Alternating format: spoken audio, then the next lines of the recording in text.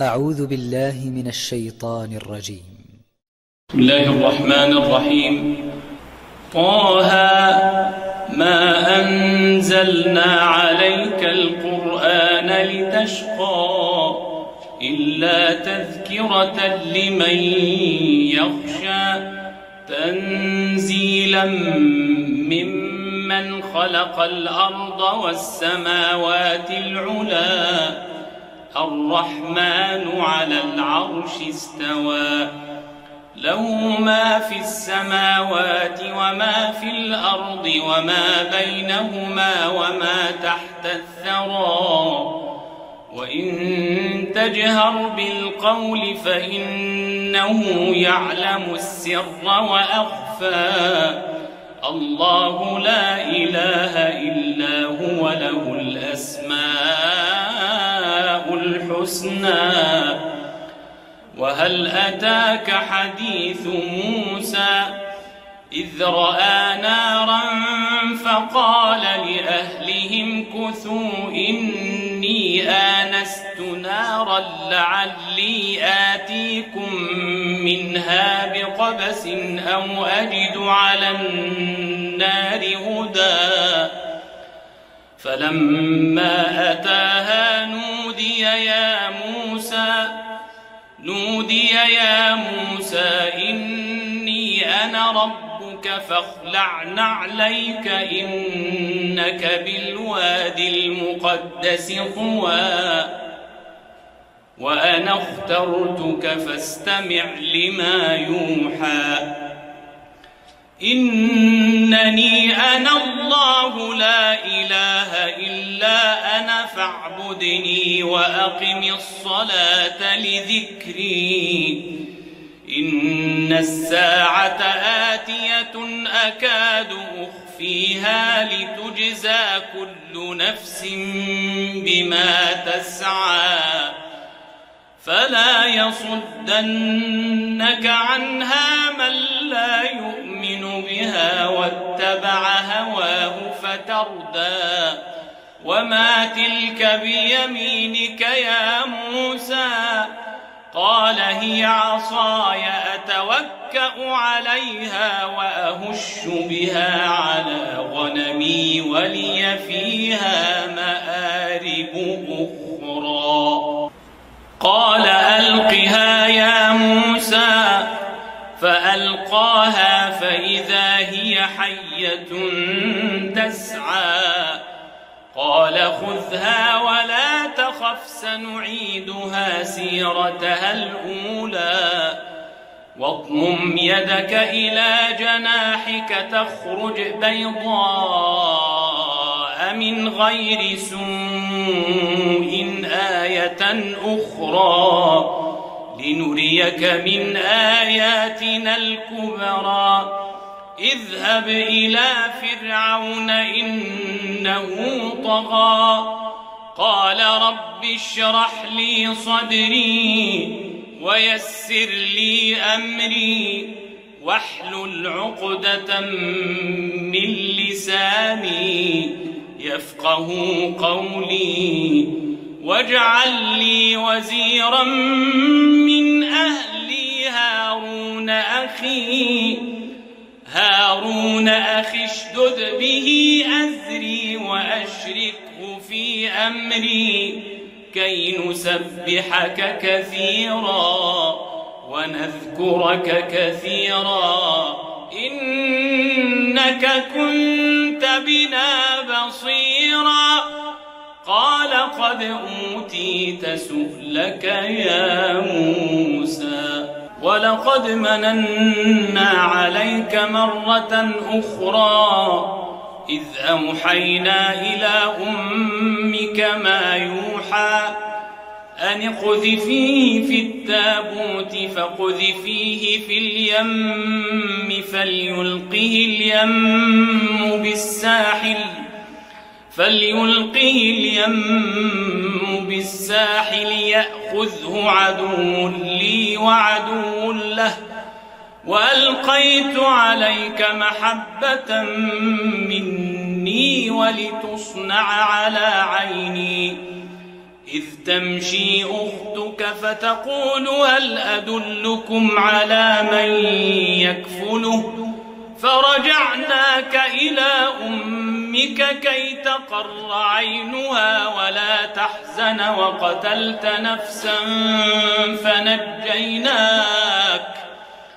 وقتلت نفسا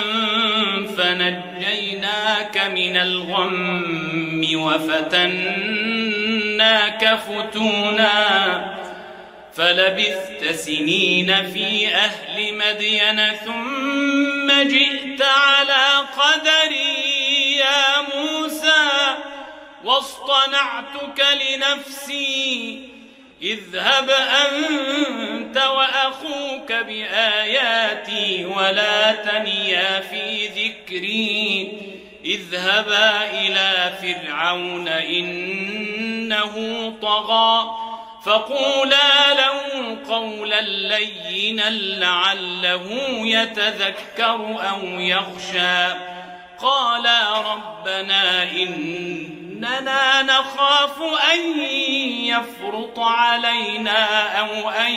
يطغى قال لا تخافا إنني معكما أسمع وأرى فأتياه فقولا إنا رسولا ربك فأرسل معنا بني إسرائيل ولا تعذبهم قد جئناك بآية من ربك والسلام على من اتبع الهدى إنا قد أوحي إلينا أن العذاب على من كذب وتولى قال فمن ربكما يا موسى قال ربنا الذي أعطى كل شيء خلقه ثم هدى قال فما بال القرون الأولى قال علمها عند ربي في كتاب لا يضل ربي ولا ينسى الذي جعل لكم الأرض مهدا وسلك لكم فيها سبلا وأنزل من السماء ماء فأخرجنا به أزواجا من نبات شتى كلوا وارعوا أنعامكم إن في ذلك لآيات لأولي النهى منها خلقناكم وفيها نعيدكم ومنها نخرجكم تارة أخرى ولقد أريناه آياتنا كلها فكذب وأبى قال أجئتنا لتخرجنا من أرضنا بسحرك يا موسى فلنأتينك بسحر مثله فاجعل بيننا وبينك موعدا لا نخلفه نحن ولا أنت مكانا سوى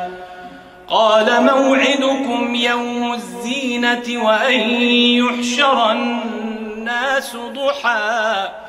فتولى فرعون فجمع كيده ثم أتى قال لهم موسى ويلكم لا تفتروا على الله كذبا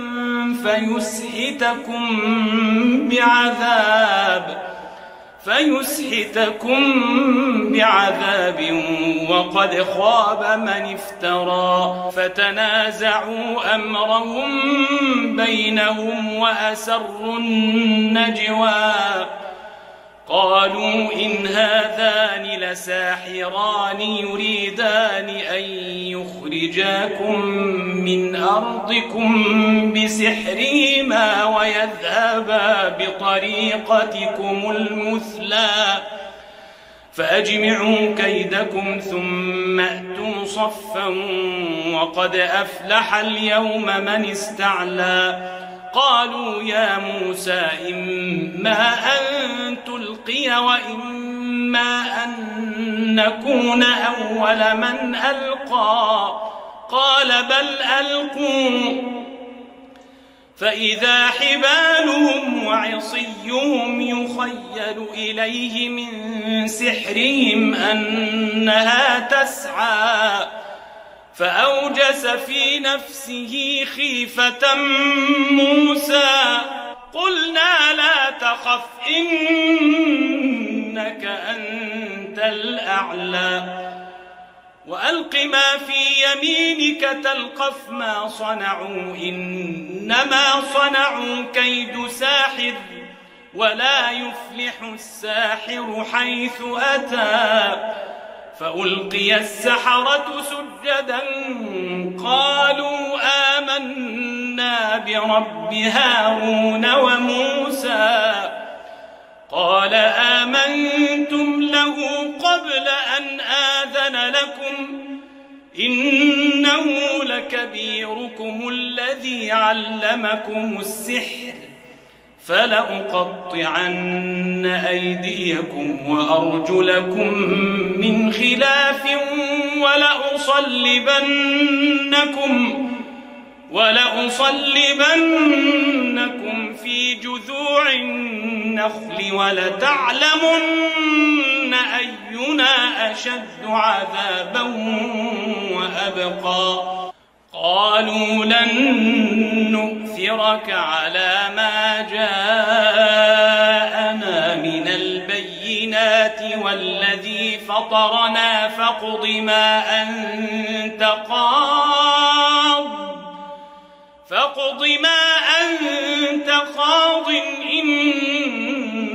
إنما تقضي هذه الحياة الدنيا إنا آمنا بربنا ليغفر لنا خطايانا وما أكرهتنا عليه من السحر والله خير وأبقى إنه من يأت ربه مجرما فإن له جهنم لا يموت فيها ولا يحيا ومن يأته مؤمنا قد عمل الصالحات فأولئك لهم الدرجات العلى جنات عدن تجري من تحتها الأنهار خالدين فيها وذلك جزاء من تزكى ولقد أوحينا إلى موسى أن أسر بعبادي فاضرب لهم طريقا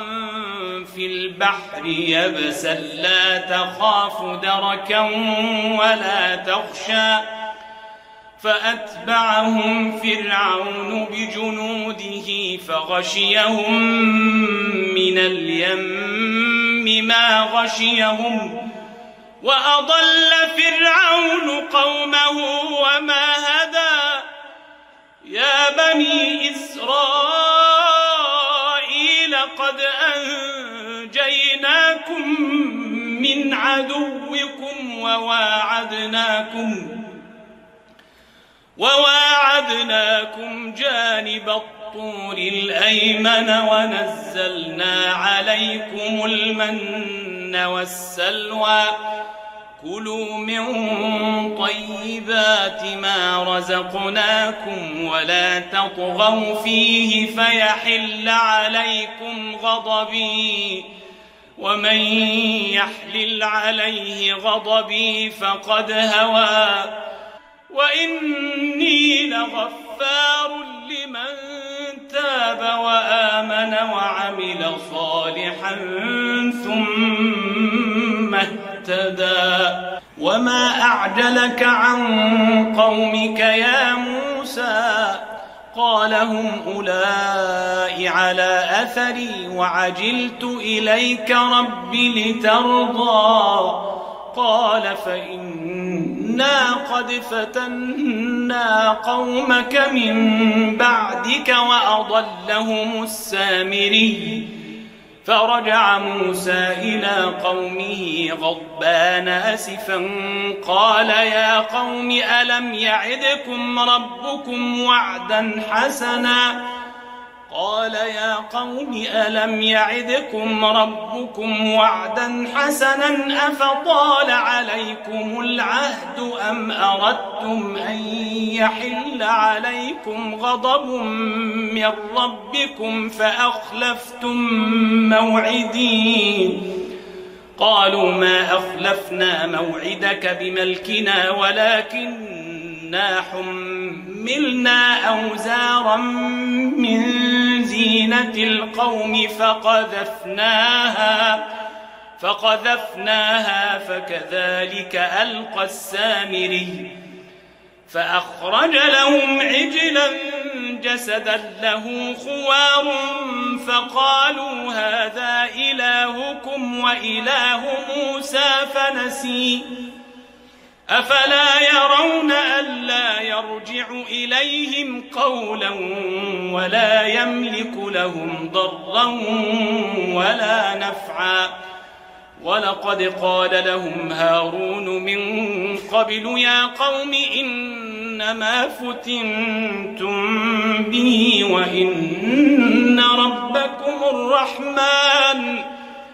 وإن ربكم الرحمن فاتبعوني وأطيعوا أمري قالوا لن نبرح عليه عاكفين حتى يرجع إلينا موسى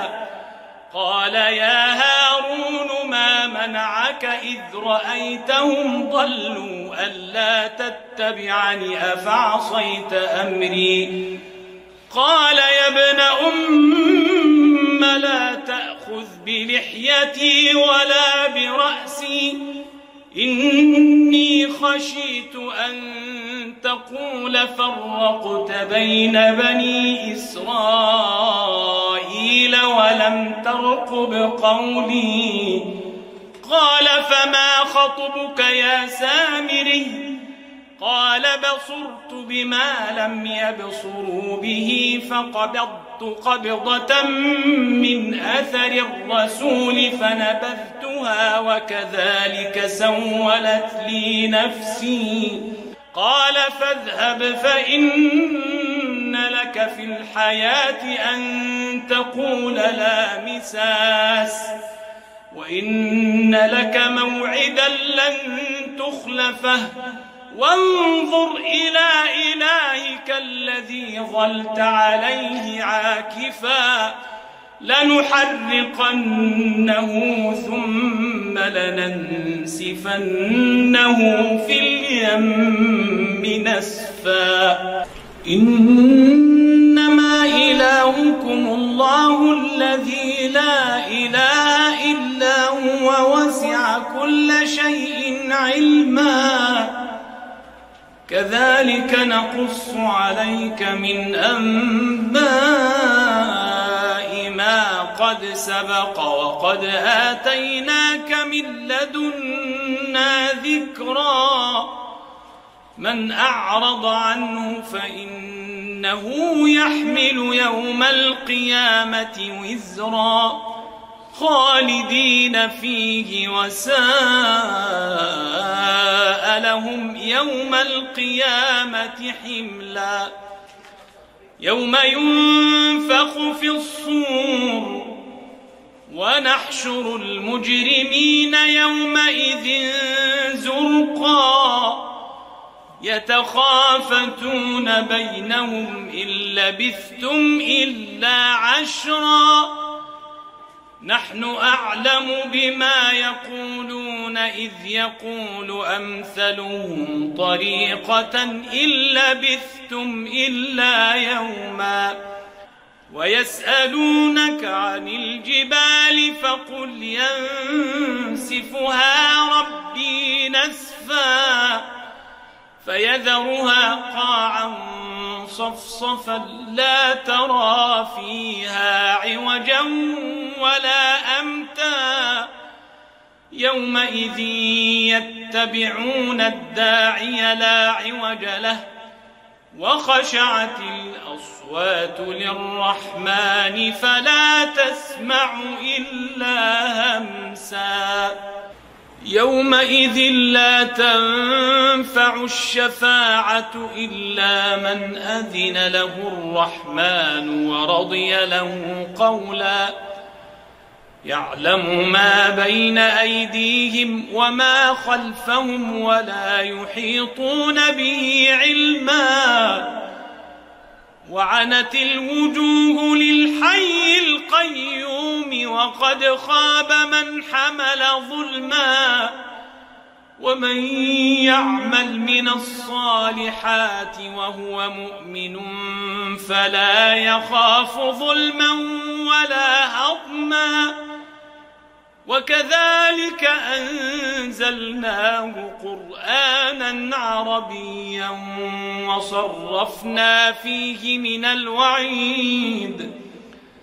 وصرفنا فيه من الوعيد لعلهم يتقون أو يحدث لهم ذكرا فتعالى الله الملك الحق ولا تعجل بالقرآن من قبل أن يقضى إليك وحيه وقل رب زدني علما ولقد عهدنا إلى آدم من قبل فنسي ولم نجد له عزما وإذ قلنا للملائكة اسجدوا لآدم فسجدوا إلا إبليس أبى فقلنا يا آدم إن هذا عدو لك ولزوجك فلا يخرجنكما من الجنة فتشقى إن لك ألا تجوع فيها ولا تعرى وأنك لا تظمأ فيها ولا تضحى فوسوس إليه الشيطان قال يا آدم هل أدلك على شجرة الخلد وملك لا يبلى فأكلا منها فبدت لهما سوآتهما وطفقا يخصفان عليهما من ورق الجنة وعصى آدم ربه فغوى ثم اجتباه ربه فتاب عليه وهدى قال اهبطا منها جميعا بعضكم لبعض عدو فإما يأتينكم مني هدى فمن اتبع هداي فلا يضل ولا يشقى ومن أعرض عن ذكري فإن له معيشة ضنكا ونحشره يوم القيامة أعمى قال رب لم حشرتني أعمى وقد كنت بصيرا قال كذلك أتتك آياتنا فنسيتها وكذلك اليوم تنسى وكذلك نجزي من أسرف ولم يؤمن بآيات ربه ولعذاب الآخرة أشد وأبقى أفلم يهد لهم كم أهلكنا قبلهم من القرون يمشون في مساكنهم إن في ذلك لآيات لأولي النهى ولولا كلمة سبقت من ربك لكان لزاما وأجل مسمى فاصبر على ما يقولون وسبح بحمد ربك قبل طلوع الشمس وقبل غروبها ومن آناء الليل فسبح وأطراف النهار لعلك ترضى ولا تمدن عينيك إلى ما متعنا به أزواجا منهم زهرة الحياة الدنيا لنفتنهم فيه ورزق ربك خير وأبقى وأمر أهلك بالصلاة واصطبر عليها لا نسألك رزقا نحن نرزقك والعاقبة للتقوى وقالوا لولا يأتينا بآية من ربه أولم تأتهم بينة ما في الصحف الأولى ولو أنا أهلكناهم بعذاب من قبله لقالوا ربنا لولا أرسلت إلينا رسولا فنتبع آياتك من قبل أن نذل ونخزى قل كل متربص فتربصوا فستعلمون من أصحاب الصراط السوي ومن اهتدى.